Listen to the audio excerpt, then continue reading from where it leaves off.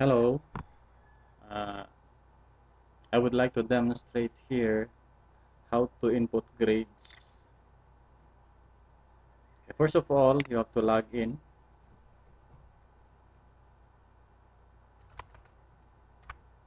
Okay, you input www.icloudph.com SIAS test. Then, as an instructor, you click this button. Input the code of the instructor. Of course, if I'm the instructor, I should know my code. In this case, I'm logging in as Ronald and password. Click OK. There. The picture here can be easily replaced. Just click it, browse, then look for a picture. For example, here, personal. I can put the picture of Tom Cruise. Yeah. Then, of course, when I want to input grades now, just click transactions, then grades.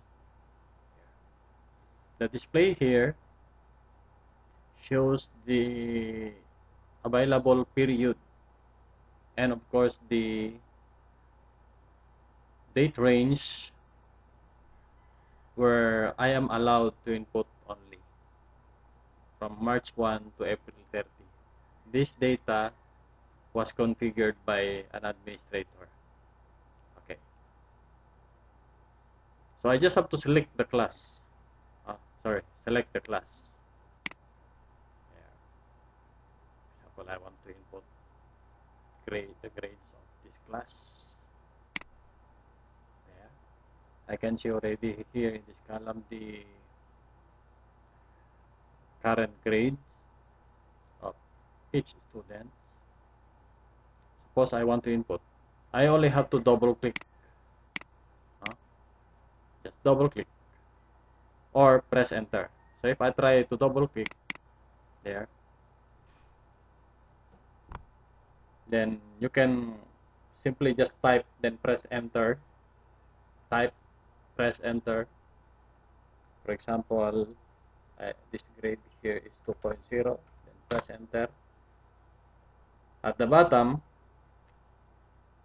you see the remark that the grade has been successfully posted, which means the grade has been saved already in the database in the cloud server or wherever the server is. I can continue inputting the grade simply by typing the grade, then pressing enter right after.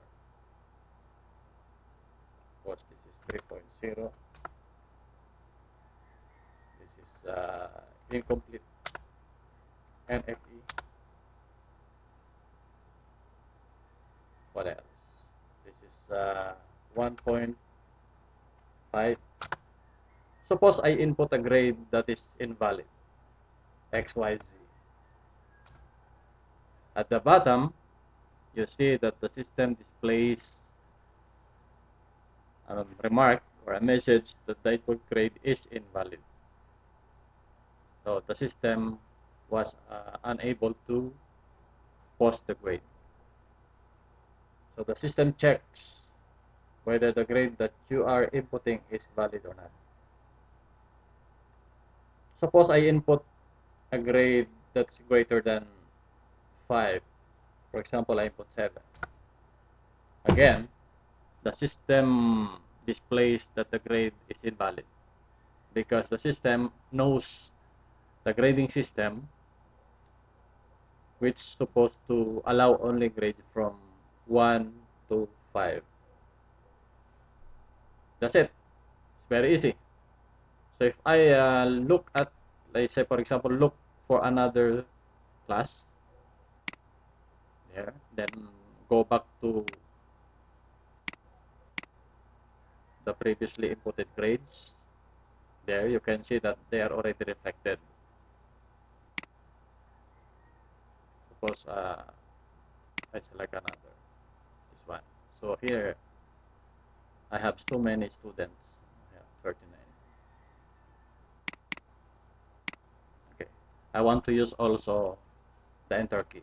So just click where you want to start, then press enter, then input right away. 1, 2, 3.0,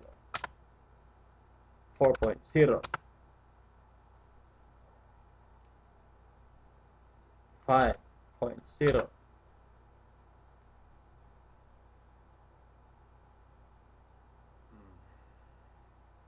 Then NFE, NNG. Okay,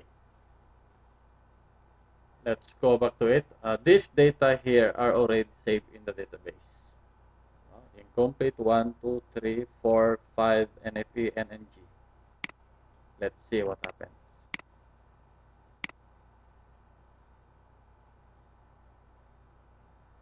Okay, so the incomplete there, 1, 2, 3, etc. NFE, NNG. You now have here the remarks. Conditional, incomplete. So this is conditional. This is now final grade, etc. So they are now reflected in the database. Even if you close this and then go back to it, you see that those are already reflected in the database. So that's it for now. It's so easy to input grades in this system. You only have to select the class, then input right away. That's for the SIAS Online 3.x. Thank you.